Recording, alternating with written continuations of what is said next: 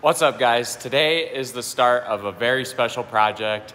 As you can tell from the title of the video, I'm gonna be restoring my grandpa's old truck. So it's a 1990 OBS Chevy, 3/4 ton, regular cab long box.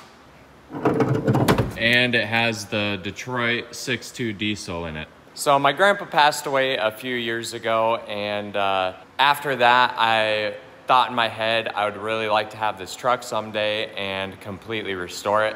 This was his nice truck. My family has a ranch in western South Dakota with about 100 head of cattle, so he had a couple beat up farm trucks, but this was the truck that he used to go to town and that he kept fairly nice. He didn't drive it out in the pasture with all the cows, but it did get some use on the farm, so it's got some dings and dents here and there, but overall it's really clean. There's no rust because in South Dakota they don't salt the roads, so it's a prime candidate for a restoral.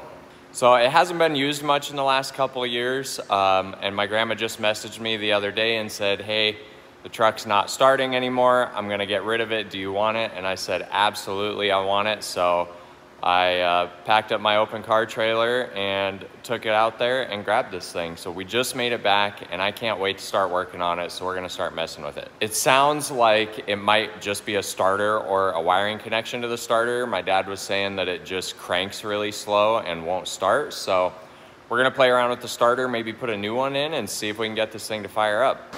I don't think she'll even crank yet with how dead the batteries were. Here. You want this way? Yeah, that's what I thought. I didn't know. You didn't what?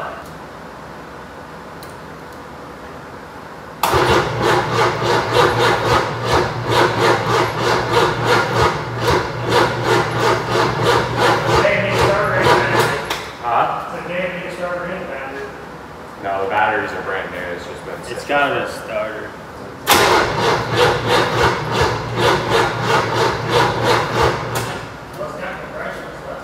It just doesn't.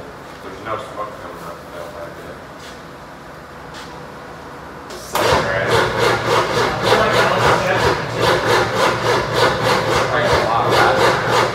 Maybe we should put that 22 volts? Holy shit. Car store is open though? Yeah, around this was earlier, I went and got my old.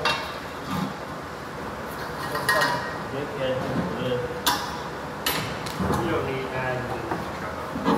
Oh boy! Oh, there's the fuel filter. I didn't break none. Just one.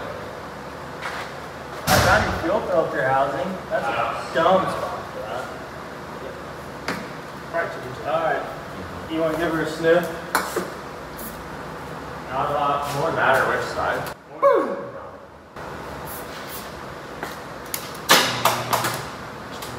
What'd you do? Did it stop? Yeah. We could also put that one on it on Jumpstart Mode. Yeah, you need a new headline. Yeah. I don't think you can recover that one. Yeah. Just go to the junkyard and grab it. Batteries are dead. It's busted. It's busted. Point out right there. That's the whole problem. Holy fuck. Fuck batteries though. Brand new battery in my ass. Busted as fuck too. Oh, that's why I won't fucking do anything. Switch it over here. Yeah, put this one over there. No, that battery's got a curve in it. You probably put all that power through it, and probably just split and yeah. Chilling.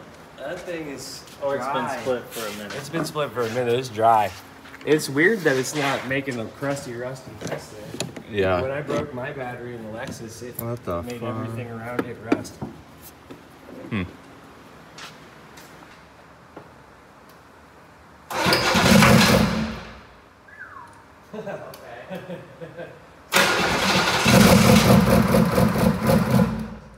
This thing is singing.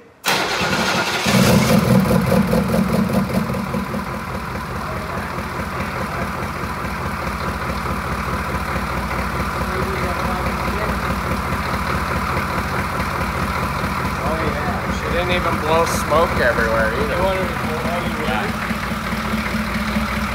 see a crank? Oh, what? You want to see a crank? What do you mean? It's fast.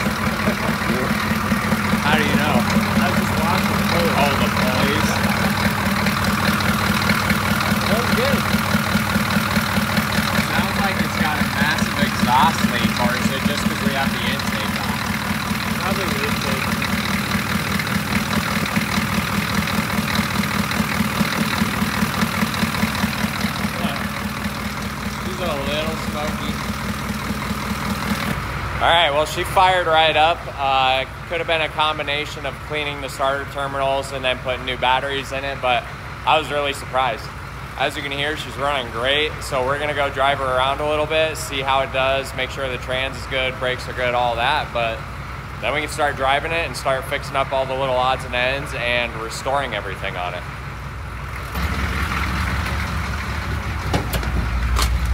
Oh yeah. I love these gauges on this thing. Yeah, I love them too. S10 had the same. The ones right before this with the blue like half moon, yeah, I really like those. We're gonna drive her right over into the wash bay here in a minute. Right, oh yeah, the brakes fucking work. Hydro boost is They're just locked up.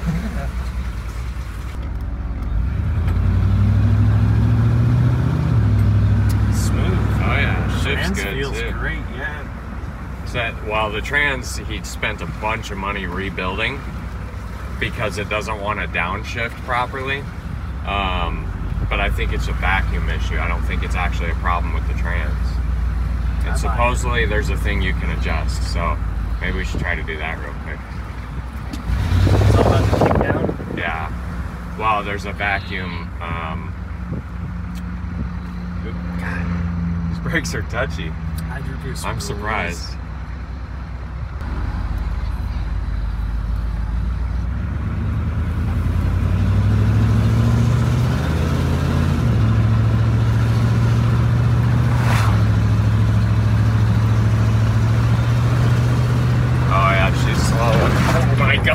Yeah, no turbo, she's gonna be.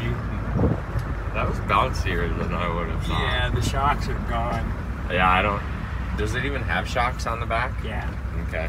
They might not. Like lots of times they'll break free and then just like won't be there anymore. Yeah. But they're supposed to be.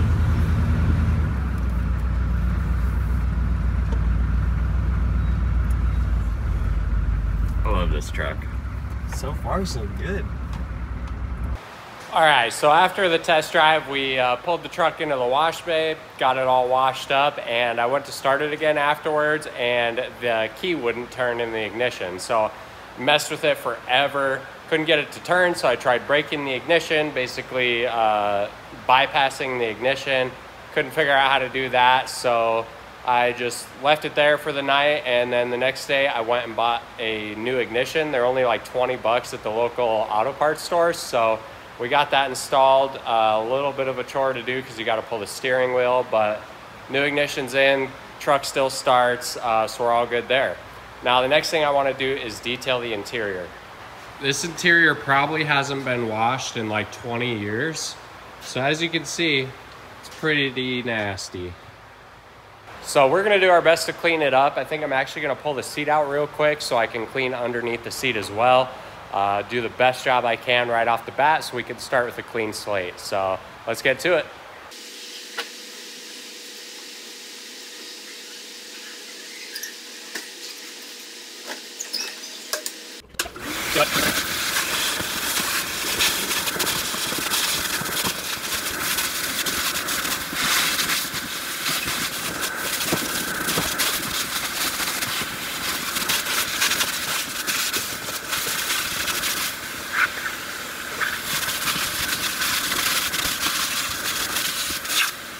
All right, we got her done, so I'm gonna insert the before clip right now.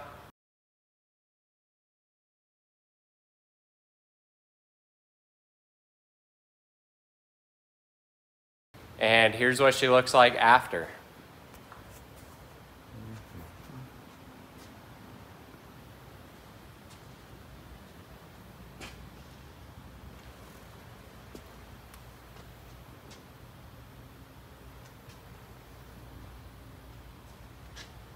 Now, as you can see, the interior is pretty worn out. It's faded.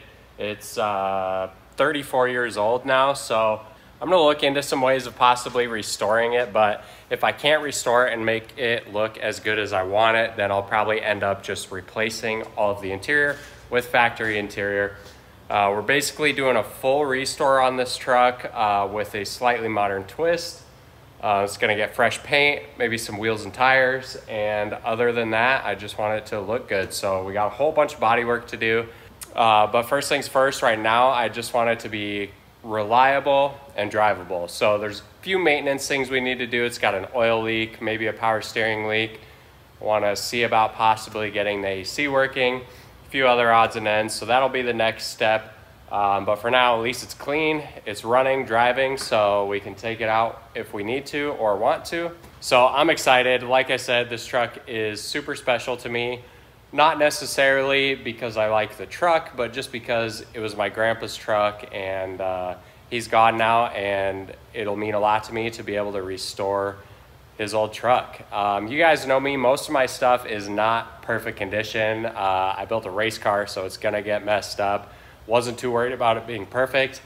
This truck, on the other hand, I want it to be absolutely perfect. So it's gonna be a long build. It'll be steps here and there over the next few years, but it's gonna be a lot of fun, and I hope you guys enjoy it. So that's gonna do it for this one. Hope to see you guys on the next one.